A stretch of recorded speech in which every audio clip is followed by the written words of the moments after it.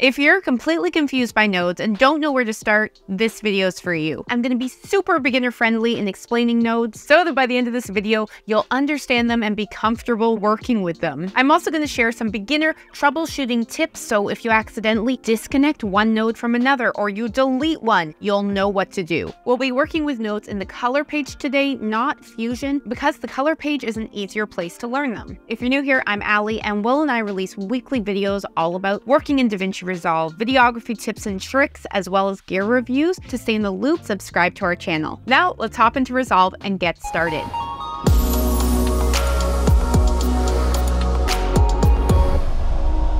As you may or may not know, all of these pages in Resolve work together to allow you to perform different steps of the editing process on your footage and other media assets. So if you have no footage on your timeline here in the edit page, when we go to the color page and look at our node graph, no nodes exist. Let's go back to the edit page. For a node to exist, you have to have footage on your timeline. I'll just add a few clips here.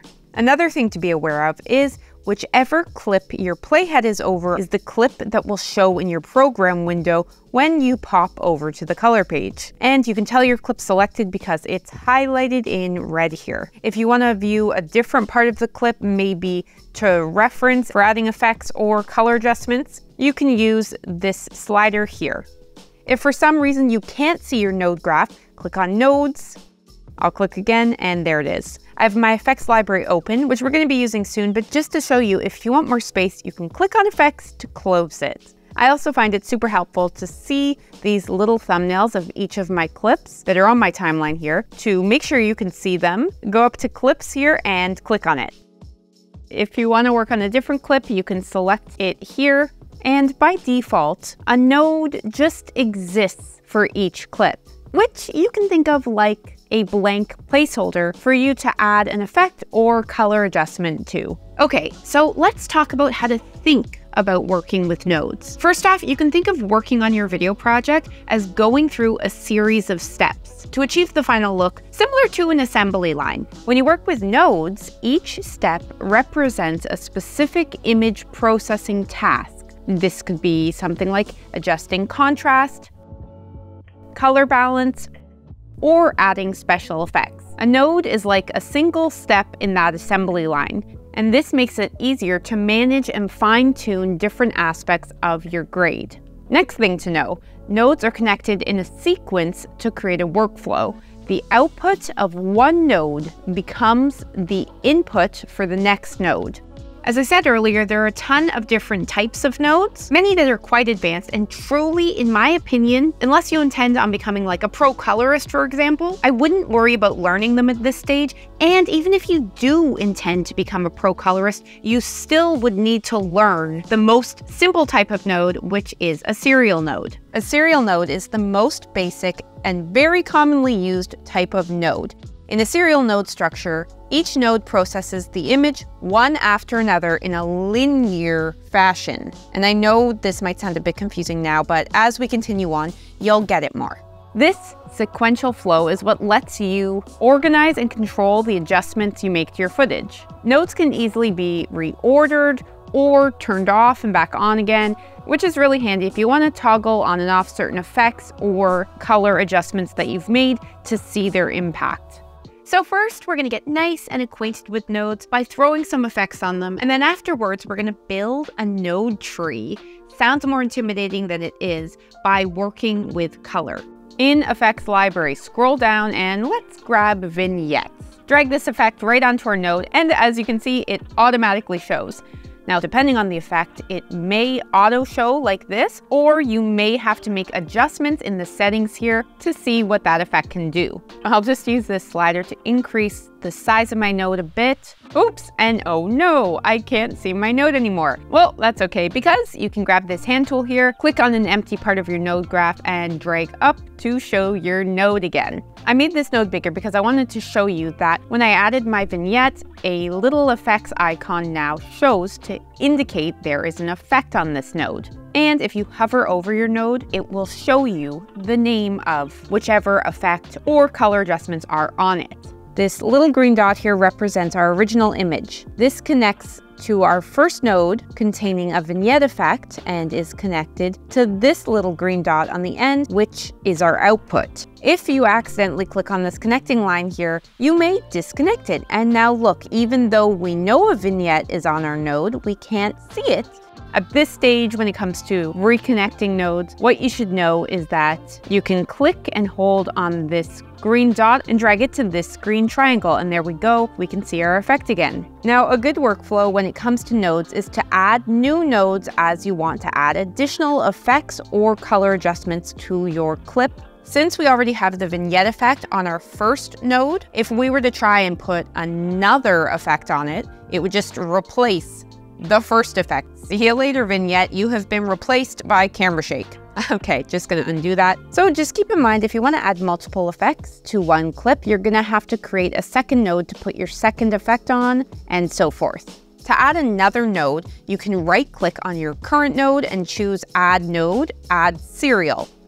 And this will add a second node in a sequential order. Whichever effect we have on our first node will show on this second empty placeholder. So now when we drag the camera shake effect onto our second node, we see the vignette as well as the camera shake on this clip. As you start working more and more with nodes, it's really helpful to stay nice and organized by labeling them. So let's right-click on the first node, choose Node Label, and I'll call this one Vignette. Very creative, I know. Right-click on the second node, Label, call this Camera Shake. If you want to delete a node, you can select it and press Delete on your keyboard. Just undo that. Or if you want to keep the node, but remove the effect on it so it's a blank placeholder again, you can right-click on it and choose Reset Node Grade. And now Camera Shake is gone and it's just a blank node. I'll just undo that. If you want to turn off these effects quickly, we can select both nodes and hit Command D or Control D to turn them off and on again.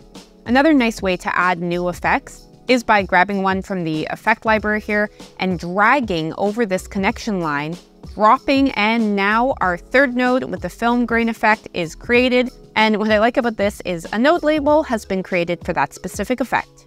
I'm just going to close this to get more screen real estate on our node graph here. Let's say for some wild reason you've deleted all of your nodes, so your node graph is completely blank. You can either use the keyboard shortcut Option S, there we go, we have our node again, or I'll just undo that, or you could right-click and choose Reset All Grades and Nodes. Now I'd like to show you the wrong way to work with nodes when it comes to doing a simple color grade. And then after, I'm going to show you the right way to do it. So if you were going to do what I'm going to show you, yes, technically you could get away with it, but it just basically defeats the purpose of working with nodes at all. And it makes it a lot harder to fine-tune adjustments. You'll see what I mean. Okay, so we've got our clip. Let's say that we want to adjust some of our primary color wheels, and then we adjust our color temperature. Oh, and then maybe you want to go into curves and make some more adjustments. Okay, this isn't the look you're going for, so you want to determine which adjustments you may be pushed too far or too little. But because you've made multiple color adjustments all on one node, you can't just turn off the specific color adjustment that you made to see how that's specifically affecting the look of your image. It's messy, it's disorganized, it's just not the best way to do things. So let's undo that. And now we're going to create a node tree, which is the best practice when you're working with color and nodes. So on our first node, we can name it Exposure. And in our primary color wheels, we could adjust the gamma to work on the brightness of our midtones. And that's all I'm going to do on this node. Let's press Option S on our keyboard to create a second node. Name it Temperature. With that second node selected, we can adjust the temperature. And if you want to check out the difference you've made with that adjustment, you can click on the number 2 to turn it off. Click again to turn it back on. Option S to add a third node. Let's call this one Contrast. Make some adjustments in our curves graph. Okay, I want to turn off our contrast node only to see the difference. Okay, you've just created your first node tree. Congratulations. Let's say as you're working with your nodes, you've moved them around and they're just looking messed up and cluttered. If you need to reset your node structure, all you got to do is right-click on the node graph and select Clean Up Node Graph. Awesome, there you go. So those are my beginner tips, tricks, and troubleshooting must-knows when it comes to working with nodes. If you want to know our absolute favorite hard drive or the gear that we recommend and use, check out the description below for weekly DaVinci Resolve editing tutorials, gear reviews, and videography tips and tricks. Subscribe to our channel. I hope you have a lovely day. Thank you so much for checking this video out, and we will see you in another one.